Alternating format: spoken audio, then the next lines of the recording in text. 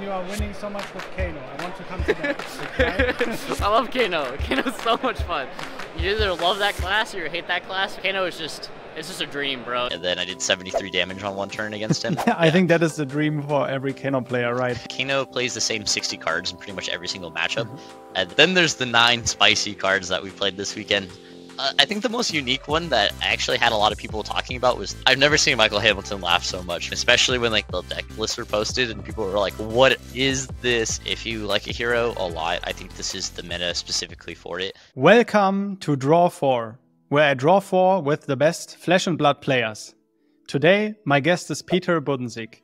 He is the embodiment of Kano, the Drakai of Aesir, and will teach you how to live like a wizard yourself. Peter, welcome to the show. Hey, thank you for having me, man. Yeah, it's amazing to talk to you now. I have to say, like, the pictures online were crazy. Dude, I experiencing like that, like multiple games, like my 2 stream games on camera and stuff like that, and like all the memes and like the pictures afterwards, I was like, yeah, this is great. You are a true wizard. Like, nobody can question that. It's always a fun time playing Kano. Yeah, so you ended up in the top 8 and lost your match going into top 4. But it's a long way to go. And I have to say, congratulations on your run with Kano in the new and fresh meta. Yeah, thank you. I unfortunately hit the worst matchup in top 8, but it was a great run. It was a great run. So in this video, we will draw 4 topics for you to dive into.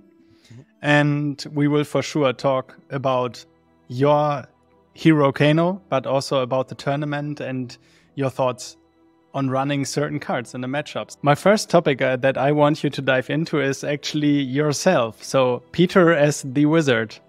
Yeah, 100%. Actually, it was like pretty interesting going to this tournament because I've always, so like I primarily test with Majin Bay or Caleb, depending on who you, like when you know him, but it's just like mainly me and him for a large amounts of it. And we've tested with people in and out in different tournaments, but going into this weekend, we actually weren't going to play Kano.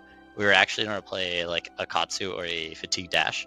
And we got there on Friday, and I forgot half the cards for Majin to play his deck because I left them on my desktop, like on my desk. And I was like, oh no. And then we were like scrambling to try to find cards. And then we kind of like were giving up, like having to like order through like the vendors there, and we are like trying to figure out if they had the cards or not. And we like went to go like downstairs of the hotel to like get a drink at the night, and it was like 11. It was about like 11 o'clock, and we have like an hour to submit the deck. And we're there, and we meet some other like pros came and was like said hi to us, and Crawford actually was there. And he was like asking what we were playing tomorrow, and we were like explaining our situation of like not having enough cards. And he was like, wait, you guys aren't just playing Kano? And like we always bring Kano no matter what, like in our bag just in case, like last minute audible. And they basically spent like 30 minutes convincing us to play Kano that night, like after we were like, I don't know if people should have AB on like the first tournament where you shouldn't have AB, because like they'd be expecting like every wizard player to play it. And you know, we were known about going to this tournament like beforehand. We were like, let's just play like other decks and like reassess like later down the line. And they convinced us to play Kano, and obviously went very, very well. And obviously we're here now. Yeah, so it was not only a surprise for this tournament, but also I think a very special moment for you going with Icelander to Living Legend. Now you picking up Kano. Yeah, a lot of context is I've been playing Kano since like Monarch meta, like when Monarch first came out. So I've been playing Kano for a very long time, but Majin always convinces me to play Icelander instead, which granted was a better pick. Explain to those players who are not playing Wizard that much, how is it living as a Kano player in this world? It's definitely a fun experience, I'll say that. Kano is always a blast. Definitely not the most consistent hero, I would say. You can't really like practice like a singular game plan every single game and like think about that working a lot of the time. Like you really have to process like actually using your life total as like a mega resource a lot of the time, because you don't have armor to block at all except for like Tunic in some matchups, and so you start at 30 life and you don't have armor. So the mistakes that you make in the game impact the game a lot higher than if you did have armor, right? Because the armor can bail you out a lot, or like fix certain mistakes that you make during the game. Like if you overblock in specific areas, and then you can still use your armor to block later. But in Kano, you just can't do that, right? So if you make the wrong decision, you always get punished for it. So you are always walking like a tightrope, basically. That's how I like to call it. But you do get to interact on both turns of the game, which is quite good. Most of the time, I try to not play on my opponent's turn unless it is either free to do, or I'm going to die and need to do it at that moment, or I lose the game instantly, or I'm going to win the game knowing the information that's on the table, right? But playing Wizard is extremely hard. Extremely hard. A lot of decision makings, because you can interact at like every single moment, and filtering out the bad decisions is the most complex version of the deck, basically. How can people that were watching you at the Realm Rumble foster this energy themselves? Oh man, I think like the biggest thing about like the energy at the Realm Rumble was like I really enjoy playing the game first and foremost. Like I really enjoyed everything that Flesh and Blood has pretty much brought to the table, and you know I continue to explore like every time I play the game, and especially playing Kano is just like, dude, the amount of like crazy things that can happen in a singular game with playing Kano is just insane. It's always like a fun time to do it, and I wish more people could have the amount of fun and the amount of like crazy games that I did this weekend playing Kano. Yeah. I hope more people will actually drive towards that, because it was a fucking nice thing to watch. Really, it was amazing. Thank you.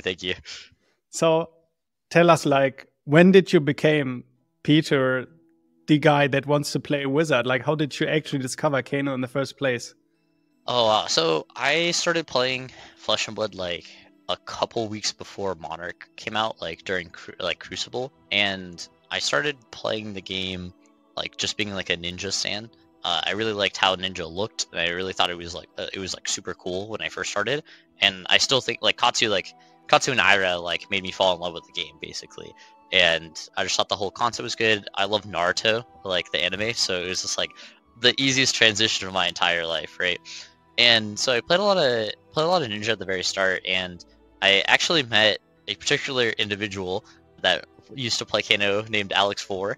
And Alex 4 was obviously pretty known for playing Kano at the very early days, like back in like Monarch, and playing on like some webcam games of Blitz, playing Kano. And through that and Arsenal Pass specifically, talking about Kano and Blitz, I always like was very intrigued about it. And then it was in one particular like skirmish season after the first US Nationals, where we were just playing skirmish like with like the locals and stuff like that, and I was like, I should just start playing Kano and Blitz. Like I've listened to it a lot and done a lot of that, so I started playing it. I played a couple games in CC here and there at like locals, but nothing like too serious. But I spent like a week really like trying to figure out like what is the best lines like playing Blitz Kano, and then I actually ended up winning the skirmish after spending like an entire week on it. And I basically, after winning that skirmish, I didn't play Kano and Blitz till it got LL'd, so like 2 years basically. And then after playing into Blitz for so long, after Pro Tour 1 specifically, I started playing Kano a lot more in CC.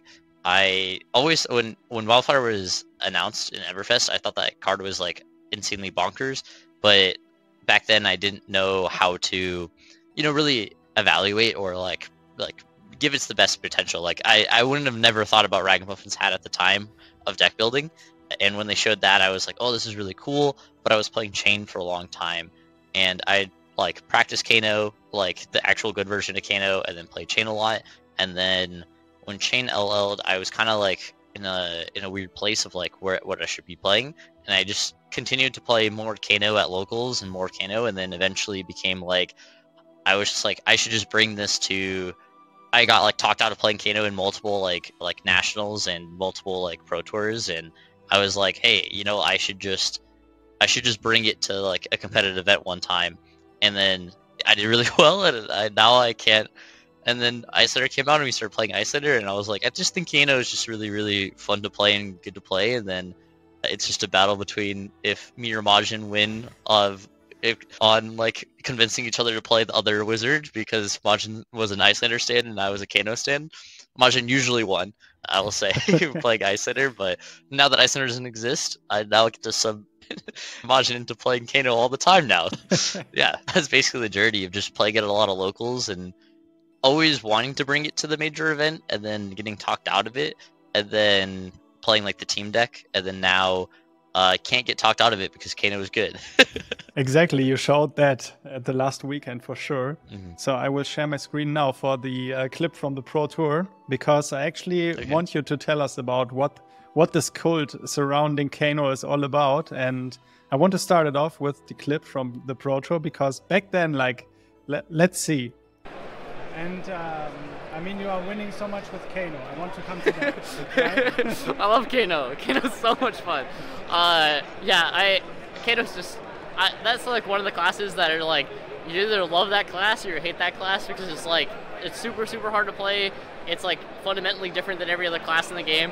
I think that it's like really important to have characters like that. Like, I think Illusionist does that as well, like with Dromai. But no, Kano is just, it's just a dream, bro. It's just like every time you're like, well, I'm gonna lose the game, but maybe. It's so much fun. I love it. I love it. Yeah. That's so true. Yeah, I mean, that sentiment, like everything I said there, is what I still believe in the game. So yeah, that was a good time. That was a good time. Yeah, I definitely believe that still. So you would still say that Kano for you has a really unique spot, not only in Flesh and Blood, but for yourself. And there are really people like you out there thinking those things about Kano, and now having the chance in the new meta without Icelander to tickling it off in a real new way. Yeah, I definitely believe that. Like, I think you could always play Kano, and like a lot of people like showed that, but like maybe it wasn't like the best decision a lot of the time. And through like the last year, I definitely believe that Kano was actually in a really great spot. I played it at multiple battle hardens, played it at at US Nationals this year, and like a deep run in the calling that was attached to it in day 2. And I just think right now it's like, if you really enjoy playing that style and and are really intrigued about playing Kano, like this is the time, right? Like, without the incentive of like your opponents having to play like multiple AB because of Icelander and all these other factors, like Runeblade basically doesn't exist in the game anymore in Classic Constructed, or like good ones at least, and Icelander doesn't exist. So it's like, it is, your opponent really wants to tech for Kano in deck building, or if Kano is just really good. So yeah, it's pretty nice. It's pretty nice. This is the time. All right, definitely for all the viewers who are watching, like the video to show some love for Kano and Peter. And let's continue with the second topic for you to dive into, which is actually the Realm Rumble itself, the tournament. Let's start with you telling the viewers, and myself too, what is the Realm Rumble actually all about? Yeah, so the Realm Rumble was actually one of the best events I've probably been to in like all of Flesh and Blood, I'll say. Like, I think what they're doing over at Realm is just like incredible and just amazing for the community as well. And I'm glad that it is something that is like close enough for me in America to like go to, right? I went to one other Realm event before this Invitational, and unfortunately bubbled both events that weekend. But no, it was just like, the Realm events they're always on time, they're always very communicative and listen to feedback a lot. He's an amazing guy, really likes the community and really wants to do well for the community, and I really appreciate everything that he does. And basically the Realm event for this was a 20k main event that was invitational. I believe there was, I think it was like 115. I don't know the exact number. It was around that number that were invited to this event. And we all got these really cool playmats actually that had our names on them. And I thought that was like extremely cool. Like Ultra Pro made them and it had our names on it with like the Realm like invitational thing. Like if you saw it on Twitter, it's like really cool. And I really appreciated that. And we basically just got to play. Day 1 was 7 rounds of CC. And then day 2 was 3 rounds of draft into 4 rounds of CC into a cut to top 8 for day 3, and then they streamed every single game of the top 8 on day 3, which is like it was very Pro Tour vibes. I think basically almost every single person that I played in this entire event was a Pro Tour player, a very known North American player or Canadian. Like it was I played some insane games this weekend versus some insane players. So yeah, it felt like basically a day 2 of like a calling or day 2 of a Pro Tour, and like it was the same people I was playing. The same people I played day 2 of this Rumble event was basically the same people I would see at a Pro Tour in day 2. Like I played Michael Hamilton, I played Aaron Shantz, I played McInnes, Majin was there, all Matt W, like all these people that you saw top 8 like these major events or always like are just super known names. Like they were all there. I played all of them. Like Brody last round I played. Like it felt like a Pro Tour basically. It was really nice. It was a great invitational. Nice. I can only say from an outside perspective that I can only underline this, and the photos were amazing. Everything that you could read from it on Twitter and see the stream on YouTube. So definitely a big shout out to the Realm Games. But tell us more about the new meta after Icelander is now the last hero that went to Living Legend from the Ice era. What were you facing? And you were having also a kind of surprising sideboard, I guess. Yeah. So the matchups I played against, I posted like every round that I played against on Twitter as well in like a big thread. But I actually like paired round 1 into Riptide, which was like really interesting. Unfortunately, Riptide is like super bad into Kano. But basically I played like what you really saw like in the top 8 mostly. I played a lot of Boltyn this weekend. I played like 3 rounds against Boltyn. I played against Riptide. I played a couple of boost dashes. I played against like Bravo, Azalea, and like some of the ninjas like Fi. And basically the meta was like what people thought it was going to be coming in, like a decent amount of Bravo, decent amount of ninjas, and like Joromai, and like all these like really known decks. But what I saw more in this invitational that I've seen before was a lot of deck diversity. I think Bravo is the most played hero, like followed up by like Fi, I think was like the next one.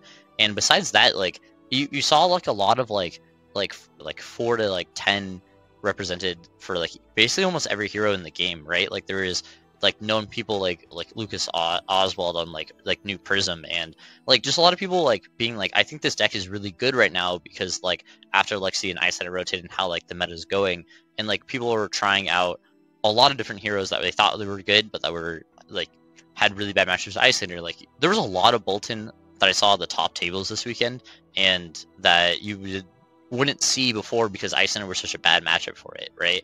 And like now these decks can be more explored and more like well out. Like I think especially because the top 8 was 7 different heroes with only dash being a multiple, was like you could just see how the meta was like completely wide open the entire time. So yeah, I think the direction of this meta is going to be quite interesting, and for the next 2 months until heavy hitters come out, and we'll have to see what that set also brings to the table. Yeah, for sure. And please, we got a few questions on Twitter already about this.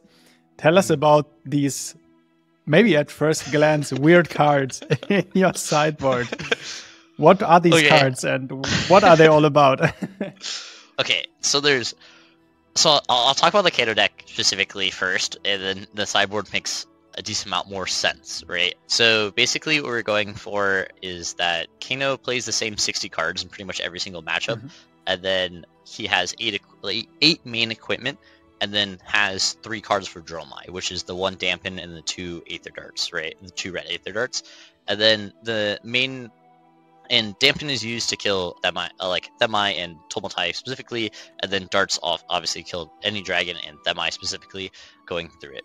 And you get to run like 33 blues, and then the regular like yellows, and then like finishing out with like Soul Tidings into the main 60. And then you get to play 8 main equipment, which is going to be the Crucible, the Waiting Moon, the Tunics, the Node, the Constello's Cloak, Hat, and then Storm Shatters is like the main 8 equipment. So that brings you into 71 cards.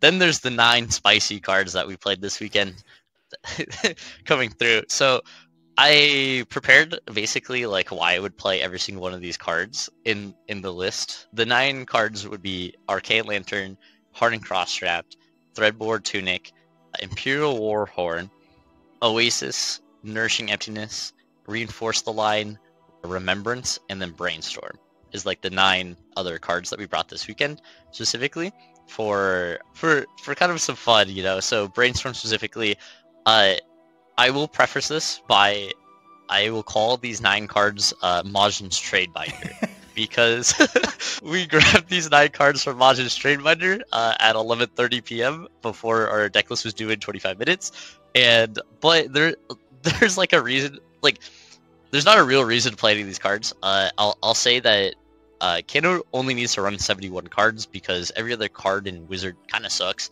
I'm gonna be honest with you. We haven't got support in like 13 months basically for Kano specifically, and 13 months ago when we got those cards, there were just like reprints of old cards that have like one more line of text, right? Which is a bad mechanic anyways, so it's like doesn't really matter. So we really only need to play 71 cards because the main 60 is so good, and then the 3 cards for Jomai is like the only thing you would ever need a sideboard. We decided to have some fun and play some wacky cards this weekend that you would never see in a Kano list. I would never play these 9 cards like actually in like any matchup. Actually, I thought about playing Brainstorm like one time versus Fatigue Dash. I think that's the only one you can make like a real assumption. Brainstorm specifically, whenever you draw a card in the action phase, you deal 1 damage to your opponent. You could technically pitch stack into a way to where you could draw all 6 tomes and then deal 12 arcane damage to your opponent in 1 turn, which would be pretty much the only reason to do that, because Brainstorm would uniquely get around to Oasis Respite that you would think that a control dash would be playing that was trying to fatigue you. So that is like a way you could get around it. I did not play a control dash the entire weekend, but I did think about playing it versus them specifically. But all the dashes that I played against were boost dash, unfortunately. But basically the other cards like Remembrance, Reinforce the Line, like Oasis, like Nourishing, I wouldn't ever play those cards like in a real game. I think you can say you could play Oasis versus like other in like a Kano mirror, but me and Majin made a pact because we're both playing 1 Oasis that we wouldn't play it against each other, and then Majin actually played it against the Kano mirror round 1 and then didn't play Oasis, and I was like, wait, what? I was like, okay, so we're just never playing these cards. I used to play Nourishing Emptiness specifically for the Dromai matchup, but the more and more like games I play in that matchup, I realized just like adding an extra brick to the deck, like Eye of Ophidia and Nourishing, I just don't think it's worth the percentage points that it gives you for having a 1 popper in an additional way, because you just already have like basically like 6 different ways to kill dragons, because Less Than a Lava will always tutor, so I count those. You have like 6 ways to kill dragons, so you don't need Nourishing Emptiness specifically because they have to draw a 1 of 3 card in their deck. Yeah. Basically, and then my favorite cards from this weekend actually were the equipment that we brought. There's Imperial Warhorn, which uniquely would have been really good against all my dash opponents this weekend, but no, this is just kind of a meme that if you go first versus Jomai, technically if you KO'd and hit it off the top, you could kill their gold token, and then you could like stop their ash generation or like stop them having from a good turn. But no, this card's not real either. It's just really funny to play. So you can see like the trend of like us just playing like these random cards that like could be played in the deck but are just really funny to play. And then Arcane Lantern specifically, it gives you an additional AB1 because you could play it in the mirror and AB5 their Wildfire technically, but why would you ever give up your staff to do that? And then like Hardened Crossdraft to pay for Nourishing Emptiness, because how else would I pay for it? And then I think the most unique one that I actually had a lot of people talking about was the Threadbore Tunic. And the more I actually thought about this card, it was like, it's kind of unique. Funny thing that we made up was that because it has less text than Spellfire Cloak, it helps the mental damage of having to read cards during the event. But realistically, if you have no cards in your hand, you gain a resource. But you can do it on your own turn, which Spellfire Cloak says that you can only do it on your opponent's turn. So technically, Threadbore Tunic is better, but doesn't have Arcane Barrier 1. So I'll leave that to the people to decide which one would be better. But I would always play Spellfire Cloak. But No, they was just like some meme cards basically that were really funny because we were basically like hyping up the secret tech this entire weekend, and especially when like the deck lists were posted and people were like, "What is this?" It was the biggest psyops, and let me tell you, it was great to watch it unfold on Twitter and unfold. I remember I was showing specific people during the like on like Friday, Saturday, and Sunday, like the cyborg tech basically that we were playing, and just like memeing it, like hyping it up, saying it was like super good and it was like revolutionary, and like everybody was believing us, right? Because like we're like me and Majin are like X1, X2 on Kano like after day one, and like everybody like we're like considered like one of the Kano, like basically the Kano guys like in North America, and they were like, yo, if they have these like crazy tech, like I wonder what's gonna happen. And it's just like 9 meme cards we found in his trade binder like 30 minutes before. And I remember I showed Michael Hamilton. I played Michael Hamilton the second to last round of Swiss in day 2, and I won the game because he was playing Bravo, and Kano to Bravo is like 90-10, like winning for Kano. I showed him the tech, and I've never seen Michael Hamilton laugh so much, man. He was like, there's no way you guys did this. And like, because like the entire weekend, I hear people talking about like coming up to me and be like, dude, what's the tech, man? Like I hear everybody talking about like, you guys have some insane things. And after showing Kevin, he's like, I can't believe we were wondering, like at dinner, we literally talked about like what the tech was. Like, what do you think we thought the tech was? And like looking at wizard cards to try to figure it out. And it's just like the most random pile of cards. Which I will say is probably the funniest thing that I've ever done in Flesh and Blood, is for an entire weekend psyops an entire room and Twitter into thinking that we were playing real cards, and we're just playing what we found in Majin's trade binder. That's absolutely amazing. Yeah, I would hope, I'll say, that we are just playing 71 cards, and like the other nights, we thought we actually had to play 80. You had to like submit a deck list with 80, but I heard that you only had to submit 80 is like the maximum, so you actually can submit less than 80 cards. In a real event, I would only like basically do 71 cards, but we were having some fun this weekend. So basically, yeah. All right, so for everybody still wondering on that one, I think this is very clear now. So can you tell us a little bit more about some of the matchups you were facing at the tournament? I played against Riptide round 1, which is pretty good for her. Kano as well. And then I played against an OG like Boost Dash. That is, I'd say Kano's worst matchup in the game, because OG Dash, that's specifically playing like the more boost aggressive style does versus Kano, is that it's one of the unique aggro decks in the format that can naturally play AB3 with only 2 slots.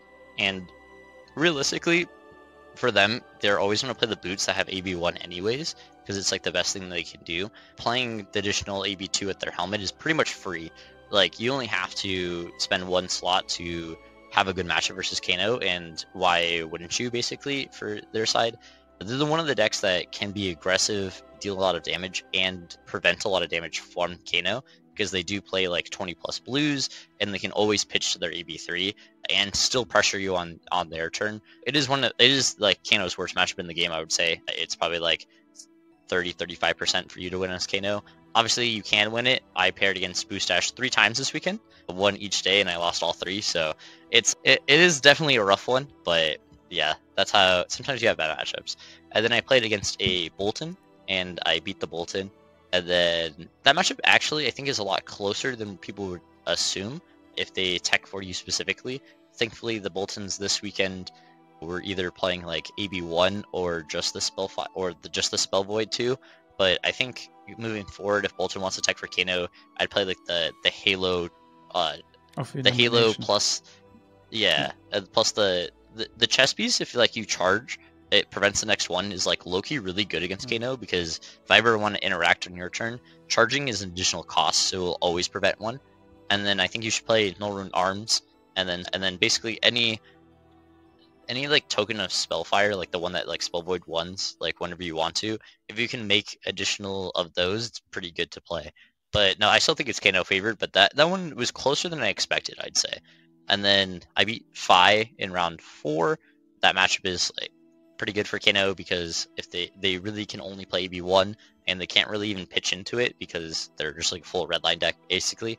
and then I played a Azalea, which is pretty good for Kano as well. And then I played against Dromai, which I believe is like pretty much a coin flip at this point, and just they don't have a lot of resources depending on what version they're playing, or if they like Aaron Chance version, they have more blues and more yellows. But that was uniquely the game that I played against Fino Black after sitting next to him for 5 rounds in a row, and then we finally paired against each other, and then I did 73 damage on one turn against him. And I feel bad for him, but I had to do it to him, you know. And then the last round of day 1, I played against another Bolton. It was Yuki Lee Bender, who made top 8 as well. I played against her, and I won that one as well. Then let me try to find my. And then we played 3 rounds of draft at the event, and I drafted Teklo. I was sitting next to Brody. Brody was passing to me, and then I was passing to Raj, and from my position at the table, Raj was passing to Hamilton, who is the stream match, the stream drafter. And from my position, it felt like Teklo was very wide open. And from like who was passing for me on the right, like when they were passing to me, it felt like Teklo was wide open. I first picked a red Evo Sentry helmet because I want to be Teklo when I'm drafting anyways, and I do think that the red Battle Worn is like a very premier first pickable card. So I saw the head, and like my pack was pretty weak besides that, so I took it, and then I immediately got past the second red Evo from my right, and was just like fully in Teklo for the rest of the draft. And it was pretty wide open. There was only 3 Teklo in the pod, and one of the Teklo on the other side of the draft, who is Matt W, picked a lot of basically picked all the Evos, like all the 0 block Evos early, because that's what he saw on that side of the table. And in pack 3, I saw like 3 or 4 like red like Evo Sentries like go past me, and I was able to pick them. And so me and Raj's decks, Raj also was in Teklo, although I was passing to him, but he took a lot of the attacks early, and I took a lot of the Evos early. And then we kind of like switched in like pack 3 to where like I took basically exclusively like premier red attacks, and he took premierly the Evos that I already had extras of, and he took them, and our decks were quite good. And then yeah, so I 2-1 to my draft after I lost a very close Teklo mirror to Matt W in round 2. So that basically came to like I have like 1 card of 1 card, but he attacks first, so I have to block with my card, and so I eventually die. And it was a really close one. And then I played against Aaron Chance the first round of day 2 in CC on camera, and it was one of the most insane games I've probably played of Kano either. So I beat his Dromai, and then I lost to Matt W on OG Dash, which was a pretty interesting game as well. And then I beat Michael Hamilton on Bravo, playing there, and secured my top 8.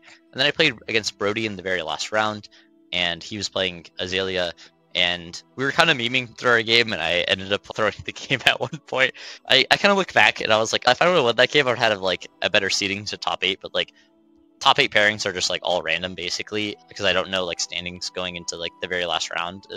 Although we knew we were like locked, we didn't know where everybody else was. I lost that one, and then got paired into Boostash in the quarters, and obviously I lost to the Boostash in the quarters as well. So yeah. All right. So is there anything else that you want to give away for the viewers from the event? I'll just say like the most I'll say about it is that if you like a hero a lot, I think this is the meta specifically for it. If you've put a lot of hours into any hero basically in the meta, you can find success right now. And I think Flesh and Blood is trending towards that as well. I don't really think there is a lot of decks specifically that are like way better than every other deck in the format. So I think you can basically play whatever you want besides like very few things and find success with it. And I think I've basically been playing Kano for like 3 years, and like sometimes you play something for 3 years and then it finally becomes good, and then now you have like 2,000 plus games on a character, and you're just going to be that guy. It's really cool. It's really cool to see. All right. So I hope this gives a lot of motivation for the players out there running their favorite hero into the next tournaments. For those that want to learn how to play Kano and how to build them, let's actually cover this topic in a little bit. So you said an example here where you had a turn where you dealt 73 damage. I think that is the dream for every Kano player, right? Yeah, yeah. It was quite. It was quite funny. It's quite good. I'll say. So how can new players learn how to do those things with Kano? Yeah, basically, I'll say that like the natural thing that you should do as Kano is there's a couple ways of playing different matchups, but the most likely one that you do is playing towards, you know, the Wildfire Blazing combo at the end of the game. For example of how to do that is that you have Wildfire Blazing Aether in your arsenal, and then you have like an amount of resources in your hand, and then you have Ragamuffin's Hat to put either the Blazing or the Wildfire on top of your deck, and then switch it out for a resource card after you Kano to exile the top card of your library. And basically, you want to use Wildfire and any spell in the middle, and then Wildfire at the end, to be able to do upwards of like 22 to like 36 damage, or like you can go up past 40 as well, but usually it's around 22 to 36 damage if you pump the Wildfire up to 6, and depending on how much they Arcane Barrier the Wildfire or any of the other spells on the chain, right? Something uniquely to Kano is that he has a spell that does amplifying damage in Wildfire, and it does exponential damage because how many spells that you play on that chain specifically can do even more damage. And then Blazing Aether always reads for the amount of damage you've already done, it does that much damage as well, and then also gets pumped by the Wildfire post doing that. So you can do some insane turns. So if you come in through with Wildfire for 6 from your arsenal using your Storm Shiders to cast it from your arsenal, and then you do any spell, let's just say it's a Lesson in Lava, and then you tutored the Blazing, and then put Blazing on top, and then Kano the Blazing with the last 3 resources you have to come with Blazing. That is going to be like your normal, basically like run-of-the-mill combo, is just Wildfire, any middle spell into Blazing. Some other unique ones that you can do that I'll say that are some of my favorite is that you drop your hand, you have Wildfire in Arsenal, and you drop your 4-card hand, and you look at it like triple blue and a red Spindle, for example, and you can Wildfire and then put red Spindle on top and then play the red Spindle. And with the last Kano activation floating, basically, you can like opt like 7 to like 12 cards and try to set up either to find the Blazing Aether in your deck, or find like multiple tomes into like other additional spells into like another spell into Blazing, is something that you can set up, which is really fun to do. Because multiple times this weekend I killed people with the Wildfire into Spindle, into looking at like 10 cards in my library, and then finding a Blazing or like a spell that kills them from there. So that's one of the more fun combos. Specifically, if I want to talk about the game I played versus Fino, how I killed him was I played a Wildfire into a Sonic Boom, and my Sonic Boom hit a second Sonic Boom, and then the second Sonic Boom hit another spell, and then I played Blazing, so I shot like 5 spells at him and then a Blazing, so it was a lot of damage. But usually it's a 3-spell combo, but if you ever get into a 4 to 5 spell combo, it is absolutely disgusting amount of damage. All right, so if any of the viewers have more in-depth questions about Kano, drop them in the comments below. But for sure, one question that I got was the Eye of Ophidia in Kano. So can you talk a little bit about Eye of Ophidia and if it is really necessary to run the deck? I will say that it's not. I will say that I will always run Eye of Ophidia in your deck, in my Kano deck. Do I think that you need to? No. I'll say that in your bad matchups, Eye of Ophidia gives you percentage points to win the game more likely. And even in your good matchups, like securing the game specifically is how you can win. But innately, when you're adding Eye of Ophidia into your deck, you're adding a whiff card. You're adding a card that if you activate Kano, if it's on top, you just can't do anything basically, or have to do very specific things. But the amount of games that Eye of Ophidia has won me is a lot. The amount of games that Eye of Ophidia has lost me the game specifically is, a decent amount, but it's not as bad. If you ever get to, basically any Kano player will tell you, if you get to pitch with Eye of Ophidia and opt 2, your chances of like winning the game or doing more damage or winning the game from that position goes up like 10-20%, just because the more information that you have as Kano, the more information you have is so much better for you than your opponent. Like, IFU just allows you to look at additional 2 cards and make correct decisions every time. And I'll say that is worth a lot to me, and I would always play IFU, even though it can lose you the game sometimes. All right. So then let's close out this topic with learning a little bit about Kano and actually talk about the future with Kano and this position in the upcoming meta, because people were wondering, can Kano ever be S tier in your opinion? I mean, it can. Like, obviously, I think any deck could be one of the best decks in the format. Like, being the best deck in the format, or like one of the top 3, would be insane to me to think about. I would say that if Kano would need more cards and more playable cards for him to ever reach that status. I will always think that he's like basically like the borderline of S tier, more like an A tier hero when he is good. Like, specifically in this meta, I think there's decks that are more consistent and have better matchup spread than he does currently. But I do think he is like an A tier hero right now. For him to be an S tier hero, he would have to we would have to get another like Kano specific wizard card, hopefully in heavy hitters. But as Brian Gottlieb tweeted at me on Twitter saying that we won't get Kano support for another year because I top 8'd an event, and I was quite sad. But I think he's joking 100%. But hopefully if Kano got another specialization that was better than specific cards in your deck, then I could see him getting even better. I could see if he got wizard equipment that could block and also do relatively same effects that happen right now. I could see him being really good.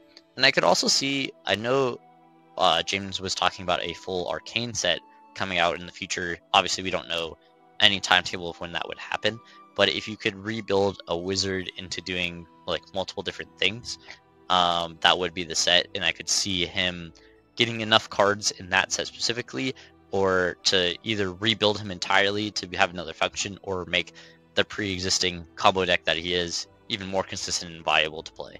That's what I would say. I do think he is A tier currently, but he's extremely hard to play and will probably never be more than like 5% of a metagame ever. But usually if you ever see a Kano on day 2 of an event on like the top tables, just know those are probably one of the best Kanos in the world that are playing, and I feel bad if you pair against them.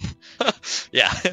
All right, so I think this is enough of a look in the future for Kano.